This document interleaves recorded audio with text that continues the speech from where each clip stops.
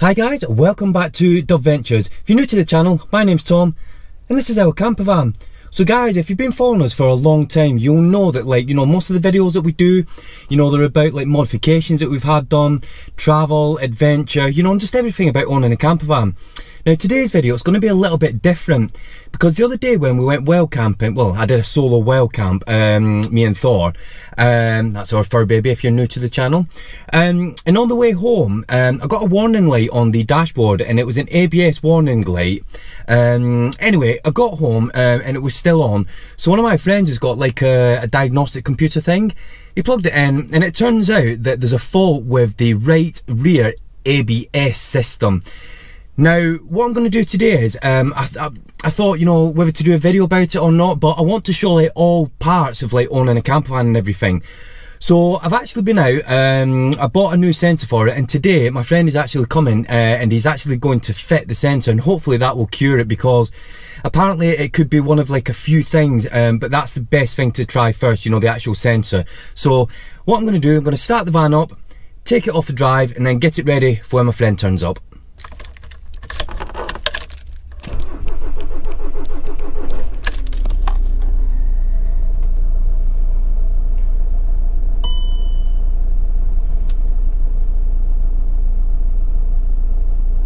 So as you can see guys, I've not started the van for a couple of days. I've started it up and straight away it's come on, so definitely needs looking at.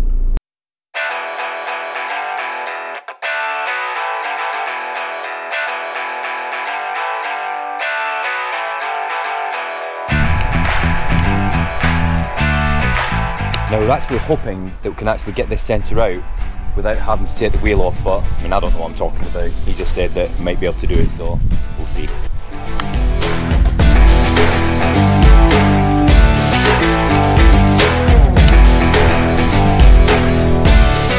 Right guys, my friend is that good a mechanic, he actually managed to change the sensor without taking the wheel off, so would you recommend that? It wasn't easy, was it?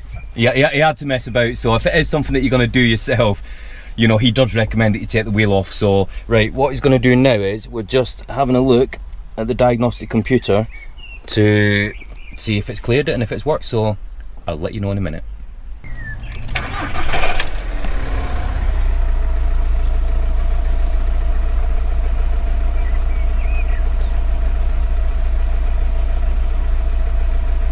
Right guys, it's cleared it, so far so good, but what I'm going to do is I'm just going to take it for a quick drive and hopefully that's done it. Right, what I've done is took it for a drive. The light's not come back on, thankfully, so what we're going to do now is we're just going to do another test, and just to make certain that there's no code stored. And I don't know what I'm doing, so I'll let him do it.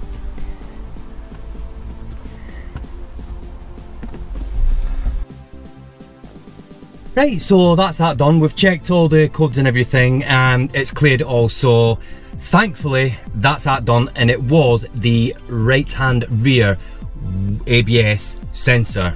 I had to think about that to get that right. It took about 40 minutes to do the job, so if it is something that you're going to do, I mean, I would never attempt to do something like that myself, and like I said, my friend, he did manage to do it without taking the wheel off, and it took about 40 minutes to get it done, and the sensor was quite seized in. He had to wiggle it for a long time and get it out and getting it back, and it wasn't easy. It wasn't very easy to do. It wasn't just take it in and take it back out, but it did take about 40 minutes. Like I said, he didn't have to take the wheel off to do it. Got some other things that we need to do now, so let's go. So guys, we've got a Scotland trip that's coming up. Now the thing is, the weather, as you can see, it's really nice, it's really warm. Now we've actually got some fans, but I've left them at Aaron's house, so I need to get on the road, go to Aaron's, and he lives over an hour away, but it's one of them. Do I buy some new fans or do I go and collect them ones? I've decided I'm going collecting them, so let's get on the road and go and collect them. Guys, couldn't come to where we're going without going for a walk here.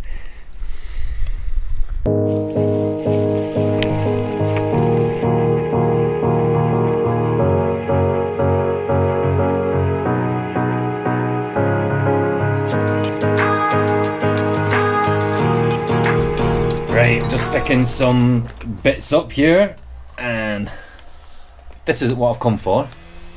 but I'm definitely taking that with me. These are what I've left here, and because it's so warm, we need these. Bet you were hoping you was going to end up keeping these, weren't you, Aaron? Yeah.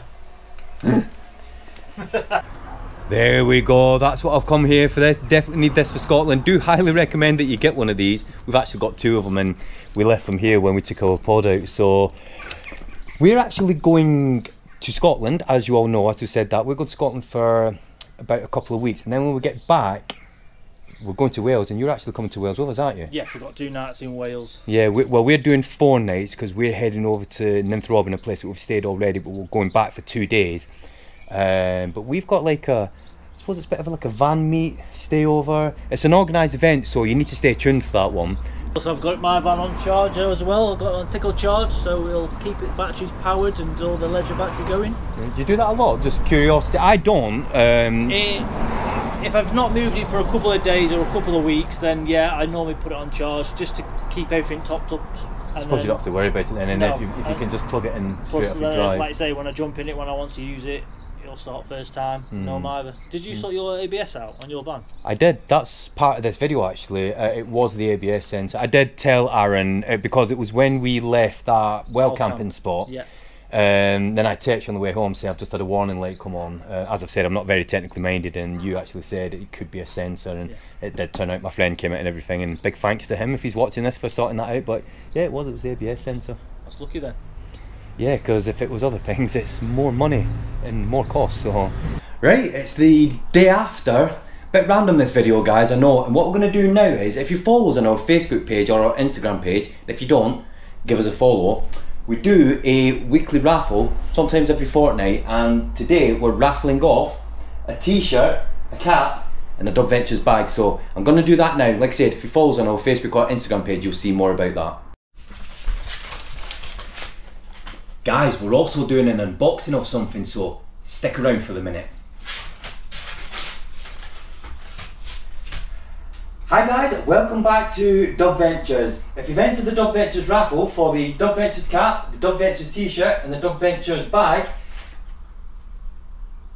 YouTube channel Dubventures, bye for now. There we go guys. So congratulations to who just won all of that. Like I said, give us a follow on our Facebook and Instagram page if you want to get involved with that. Right, I did say there's an unboxing. I'm actually cooking at the moment. I'm trying to do some different bits here, so we've had this delivery today, so we'll open it.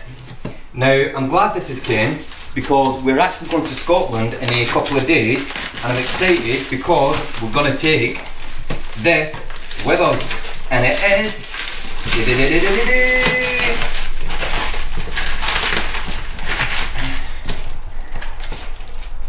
a Dutch oven. Yes, I've seen lots of good things about these, so I'm looking forward to using this. So let's just quickly get inside it. Instructions. Wow, that's heavy. That's the lid. Could use that as well though. It's like a frying pan. Good. And then there's that.